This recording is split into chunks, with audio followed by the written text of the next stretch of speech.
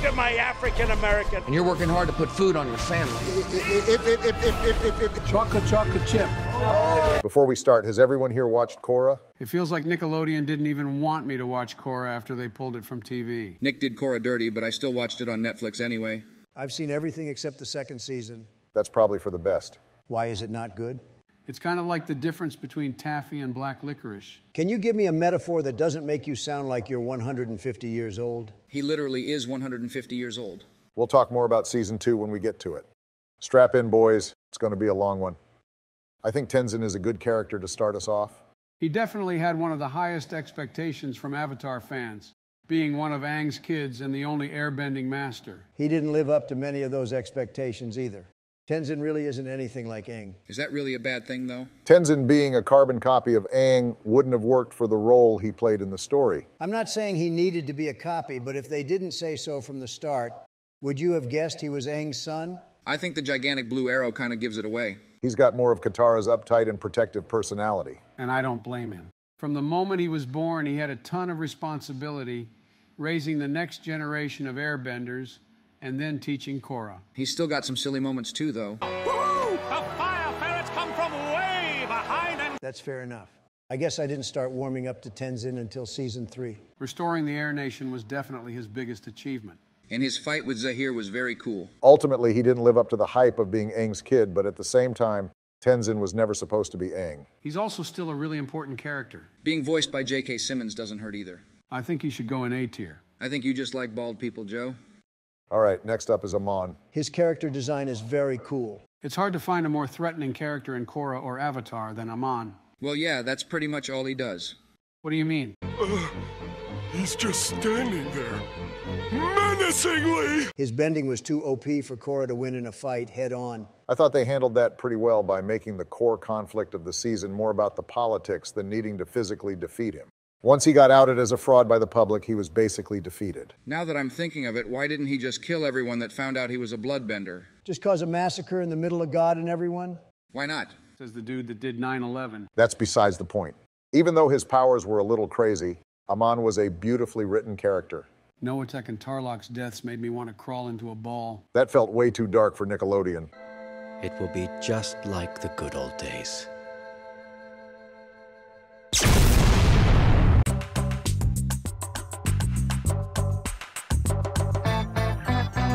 Korra airbending for the first time was also a really good scene that wouldn't have been possible without him. I'm torn between A and B tier. He's at least he's A tier. definitely better than B tier. Now's a good time to talk about his brother. The problem with Tarlok is that his brother is just more interesting than he is.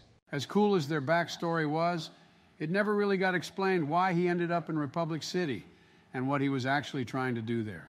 Like, okay, you're trying to work within the system and gain power lawfully, but then you attack the Avatar? Let's not forget about when he took her to a cabin in the middle of nowhere and then got clapped instantaneously. I don't think he was ever really meant to be that intriguing as a character, outside of his connection to his brother and his father. He was just a way to get Korra closer to Amon and drop clues about his powers. I'm just going to go ahead and put him in F tier. Baatar Jr. is the biggest simp in the entire Avatar universe. No other man has simped harder than Baatar. What about Baatar Sr.? He's not much better. Zhao Futek is pretty cool, but he had no personality. Dude goes in D tier for calling Toph his mother. So, how have you been, Mother? I told you never to call me that. Asami. She's absolutely the best girl. I think you meant Korra? Korra is nowhere near the best girl. What are you fucking talking about? She's the main goddamn character. Asami is just different, and you know it. Asami gives me Big Mary Sue vibes. There's nothing wrong with strong female characters, and besides, there's reasons why she's so skilled. You gotta agree, though, she's used as a plot convenience a lot. Besides that, she doesn't have a ton of personality. I kind of see her as Korra's Sokka. What are you talking about? She's nothing like Sokka. If you dumbasses would let me finish, she's like Sokka in that she's the smart non-bender that does a lot of the problem solving for the group. She's still nothing like Sokka. I didn't say she's exactly like Sokka in every way, dipshit. I think we're all forgetting the elephant in the room. Especially you because of your dementia. What is it? Asami is hot as fuck. What does that have to do with anything? Can we all at least agree that Asami and Korra did Mako dirty? Hardcore. I can't argue that. Korra completely ruined Masami. They're scissoring in the spirit world now. What is wrong with you? If I were Mako, I'd honestly kill myself. All right, where's she going? She should be in C tier. You're absolutely insane. She should go in S. C tier is too harsh. Let's just split the difference and put her in B. She's getting lifted up to A tier by the end of this night. Yeah, right. What do you guys think of her dad? I don't understand why Hiroshi did the things he did at all. I mean, sure, your wife is dead, but you're rich, so why does it matter? Of course you would say that. I think it was a nice touch to bring him back. Only to kill him off. We also never got to see Asami grieve. Hiroshi peaked when he was in that goofy mech suit, bodying everybody. The Season 1 mech fights were really cool. Also, let's not forget that he's literally the inventor of cars and planes in this universe. Damn, I forgot about that. You forget a lot of things, to be fair. Check back with me after you're in prison for mishandling top-secret documents. I've beat the case many times before, and I'll do it again, Brandon. Something tells me you're going to have to do the race this time, Donald. His impact on the story is A tier, but his character motivations are mid. He's not on the same level as Asami. Just stick him in C tier. Boomy. He's the closest this series gets to Asaka. Don't forget about Varric. Both are pretty close. He's got some cool moments, like rescuing everyone in Season 2. Or when he became an airbender. He's got a lot of charm, but I don't think he played a significant enough role in the story to be above B tier. I don't know about that. Are you really saying he's on Tenzin and Amon's level? Are you really saying he's above Asami? That's exactly what we're saying. He just doesn't have the level of depth I'd want from one of Aang's children. Again, they weren't trying to make Aang's kids exactly like him. That's not what I'm talking about. Being raised by Aang and Katara and living as a United Forces general, you'd think his dialogue would be a little more well-rounded and not just wacky zany all the time. Now that you mention it, a lot of the dialogue in Korra wasn't really that good. Looks like you had some car trouble. Good thing the police are here. We'll keep him in B for now. Unlike Boomy, Kaya doesn't even have a charming personality. Didn't she show up randomly in Season 2 with like no explanation or introduction? Pacing and dialogue was at its worst in Season 2 in general, though. That's not all. Kaya was completely absent in Season 4. The script simply did not have time for her. For being Aang and Katara's only waterbending child, she was very disappointing. Is this one Eska or Desna? I think it's Eska. At least Eska had sort of a personality with her thing for Bolin. They also realized their dad was crazy. When did that happen? Season 2. The fact that it took them that long to realize their dad was evil is insane, though. They don't deserve credit for that. I say C tier unless anyone says otherwise. That sounds good. Wait, this one is Eska because of the eyeliner. Damn it. Put her in C and then put Desna in D. All right, here's where we can talk about how terrible Season 2 was. This dude was such a prick. Trump, you can deafen if you don't want to get spoiled. Can I start off by saying that his motivations made absolutely no goddamn sense, and the whole dark Avatar thing was dumb as hell? I think it had potential. The Avatar Wan lore with Rava and Vatu was cool. They just ruined it with how the final part of the season played out. Oh, let's turn into kaiju and fly through the harmonic convergence portal to battle at Republic City for no goddamn reason. Season 2 just tried to do way too much. The Civil War plot thread just got completely dropped for the dark spirits. They also completely retconned how spirits work from Avatar. You're telling me the only way to deal with spirits is with this super secret water-bending technique that only Mr. Spirit Guy conveniently knows? Otherwise, they're just invincible monsters? The spirits seemed a lot more one-dimensional in Korra than they were in Avatar. Like, could you honestly see Heibai or the Painted Lady fitting in with the canon of Korra? They did bring back Wang Shutong. Only as a plot device. Are you guys done yet? Almost. Is Season 2 really that bad? Have you not heard anything about it? The only thing I know is that Korra lost her connection to the other avatars. Oh my God, I almost forgot about that. That was so fucking dumb. Put Unulak in F tier. Come on, shouldn't we give some credit to the gaslighting king? I don't know how Korra kept falling for his obvious manipulation. Next is Iroh. Awesome name, awesome voice actor, a whole lot of wasted potential. This dude did jack shit after Season 1, and it was such a waste.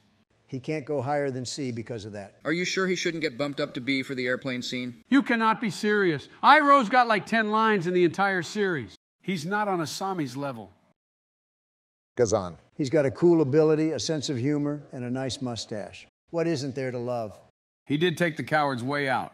Kind of a bitch move, if you ask me. It's either that or wooden boat prison for the rest of eternity. He didn't make a big enough impact to truly be top tier, but the moments he was on screen were as good as they could have been. Also, the Red Lotus was cool as hell. I say he belongs in B tier. Are you guys going to stop trying to put side characters on the same level of Asami, or am I going to have to keep saying it? Fine, Joe, I'll bump Asami up. That's bullshit. Joe can't bitch his way into getting what he wants. What are you talking about? That happens all the time. You're weirder for thinking she should go in C than Joe is for thinking she should be in A.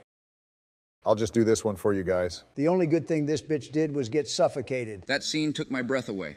All right, do you guys just want to do a lightning round with the Airbender kids? I don't see why not.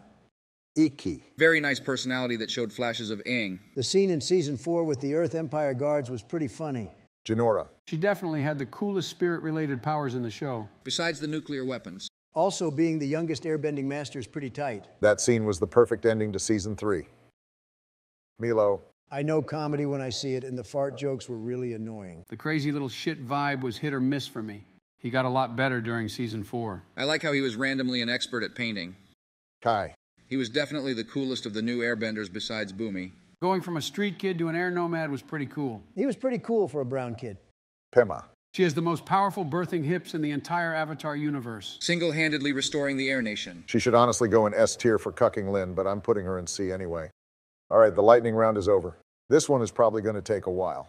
This one is easy because she's going in S tier. That's hilarious. Explain yourself, Brandon. This bitch is overly aggressive for no reason.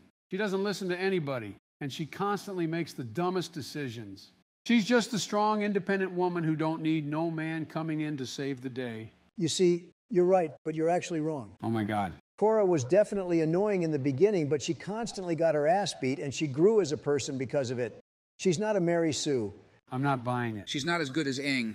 They are like complete opposites, to be fair. Aang was good at being the Avatar from the start. He didn't make mistakes like Korra did. Aang made plenty of mistakes. He didn't fuck up like Korra did. Aang never wanted to be the Avatar, but the people needed him, so he succeeded. Whereas Korra wanted to be the Avatar too much. A lot of people never wanted or appreciated her, so she struggled. She also just made a lot of poor decisions Aang would never make. This isn't Aang versus Korra. This is Korra compared to other Korra characters. She had the most development of anyone in the show. Are we forgetting that she severed the connection to her past lives? She also brought the spirits in the Air Nation back. Aang is always going to be more popular than Korra, and there are a lot of people that hate her and wish she never existed. Either way, she had the most impact of any character in the show. Basically, the whole identity of the show is centered around her. I would have put her in D, to be honest. I know people hate Korra, but damn, she's not that bad. Watching the show is honestly more fun when you're preying on her downfall. God damn. You must hate that Korrasami is a thing. Masami would have been so much better. Kavira was pretty sick. It was about time that the show got a metal-bending villain. A metal-bending fascist dictator was not where I thought they were going to go with this show.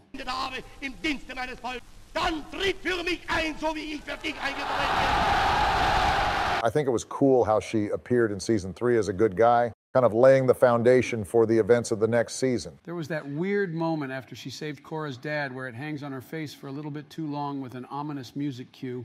I owe you my life. Thank you, Captain. You can call me Kuvira. Like, okay, this bitch is going to be relevant somehow. Only the most subtle of foreshadowing in the legend of Korra. She was a cold bitch, too. She could have had the entire Earth Kingdom, including Zhao Fu, but she had to go for Republic City, too. Also completely sacrificing Baatar Jr. Baatar Jr. was such a simp, bro. I think she should go in A tier. I'm not sure if she's as good as Amon. Amon has a better backstory, but Kavira had more interesting powers and motivations. I don't know about that. It's true. Amon was too overpowered. Kavira's metal bending was really cool. The slap-on bracelets of doom. Her little metal bracelets of doom were very cool. She can stay in A as long as you acknowledge Amon is cooler. Amon is cooler than Kavira. That's all I needed to hear. Plea. I've got kind of a hot take on her. What is it? Just make sure not to lose your head over it. You're wrong for that one. The first time I watched that scene, it blew my mind. What was your hot take on Plea, Donald? Frankly, Barry, she's mid. They humanized her a little bit, but she was a complete tool for the plot. I don't know. She seems to be the only girl in the world that doesn't care about height. That's not going to save her from C tier. I think Ming Hua has a bit more going for her than Plea. Her ability is more unique. I also like that she was voice acted by the same lady that voices Azula. Just like Plea, she also died a horrible death. I remember that scene really shocking me when I first saw it. It was kind of left ambiguous. If she didn't die because of the electricity, she definitely died from the massive cave-in. Naga. I like Naga, but she definitely doesn't live up to Appa. Don't get me wrong, she's a really cool animal companion, but she'll never be as iconic. Does have her moments in the story, though. Notice how her relevance in the story declines by each passing season. She basically served no purpose in season 4. It's not like she was underutilized. There's only so much you can do with a big dog. The comedic moments with Naga and Pabu were what stood out for me. If you want to talk about not living up to Appa's potential, let's talk about Oogie. This thing didn't have any charm or character whatsoever. It was a huge missed opportunity not making a bond between Tenzin and Oogie like Appa and Aang. Instead, Oogie is just a mode of transportation. Juicy is going an F, if that's all right with you guys. I think that's for the best. How about Opal? She's definitely the best of Sue's kids. Opal must be the luckiest character in the entire series. She's Toph's granddaughter and gets chosen to be an airbender. That's nepotism at its finest. You'd know a lot about that, wouldn't you? At least none of my kids have French kissed the business end of a crack pipe. Do you really expect us to believe that? Have you seen Junior lately? Both of you, shut up. What do you guys think about Bolin? He's really dumb, but also lovable. Just like you, George. You really think I'm lovable? They somehow always found a way to make him relevant each season. Bolin's always doing some random shit. I always thought he was awkward, but that plays into his likability. He's also just a really powerful bender, and the fact that he can bend magma is very cool. My favorite Bolin moment was when he saved Varric from the Spirit Vine train car. Or what about when he earthbended that entire building? Is this an S tier we can all actually agree on? The show wouldn't be the same without Bolin. What about Pabu? Get out of here with this dollar store Momo. Nah, I like Pabu. Are you seriously trying to tell me you like lemurs more than ferrets? We should put him with Naga. Can we hurry this up? My bedtime is at 9:30. Yeah, when are we going to be done with this? I need to take a nap. We've only got a few more. Why don't I trust you? You know this guy fucks. Imagine you were about to become chief of the Northern Water Tribe, but you get banished. But then it turns out your kid is the Avatar. And then you become chief of the Southern Water Tribe. He's kind of like Opal in the way that the plot absolutely blessed him. We'll say he's slightly above average. He's definitely packing, that's for sure. Is this Korra's mom? She's hot, but I'm not really sure what she's got going for her besides that. She's the definition of mid. Raiko fucking sucked. Let's not forget the part in season 2 where he literally cock-blocked the plot from becoming interesting. Swapping old war stories. Mr. President. I hope you're not planning to take any military action without an order from your commander-in-chief. Of course not, sir. Good. Raiko's only silver lining is that he didn't do anything massively stupid or annoying. He was kind of just a dick. Lynn was pretty sick. She's the best of the Avatar descendant characters. Leave it to Trump to love a cop. I only like the cops when they can bend metal. I think Tenzin is better, honestly. At least with Lynn, you can really tell that she's Toph's daughter. She's Toph, minus the sense of humor. She's not completely humorless. She loosens up a lot throughout the show. She kind of becomes Team Avatar's mom. I don't know about Mom. Maybe more like a school trip chaperone. The Beifong family tree was part of what made seasons 3 and 4 so great. Who would have known that Toph is a terrible mom? Do you really think that she's that good? Compared to other Korra characters, yeah, she's pretty compelling. It was annoying when she trusted those dumbass detectives instead of Mako during season 2, but besides that, I can only really remember good moments. She snapped at Opal. She redeemed herself for that, though. I don't think Suyin is on the same level as Lynn, but she's pretty cool in her own right. You want to talk about powerful birthing hips? This lady is single-handedly carrying the Beifong lineage. She's kind of stuck up. You'd be a little stuck up, too, if you were the founder of a whole-ass city. Also, all the fights that she was a part of were really cool. She's an easy lock for A tier. What do you guys think about Prince Wu? He might possibly be the fruitiest man in the entire Avatar universe. Come on, Donald. Do you seriously believe this dude doesn't get a train ran on him by huge Water Tribe dudes on the daily? What? There are better reasons to dislike Wu. He's annoying, pompous, and immature. He did wisen up towards the end, though. I don't even care. He should still go an F. Can we at least all agree that Zahir is an easy S? He's the best villain in the show. He's probably the best villain in all of Avatar. It was a cool choice to make the antagonist of the season where you bring back the Airbenders an Airbender. I think he's interesting because he's got a sense of integrity and honor. He didn't need to be kind to Iki, spare Bolin and Mako, or help Korra in season 4. He wasn't malicious or crazy. He just believed in his ideology. Mako. This dude went from slut to cuck way too fast. He's got to go down at least one tier for that. He's the lesser of the two brothers for sure. Also, his bending was pretty weak. Like this is supposed to be the powerful fire-bending good guy? His lightning ability was on point. I don't think he's that bad. I don't think he's bad either. He just didn't have a lot of personality. I feel like they relegated him to less and less as the story went on. Season 1 Mako was peak Mako. How about Ju Li? You fools talk about best girl this, best girl that, without acknowledging the most loyal woman in the show. I want someone like Ju Li. George, you have a wife. I said what I said. She was pretty real for double-crossing Kuvira. I've fired many personal assistants in my day, and rarely do you find someone as competent as Ju Li. She served tea out of a platypus bear's ass. What more could you want from a woman? All right. Last but not least. Put him in S where he belongs, Barry.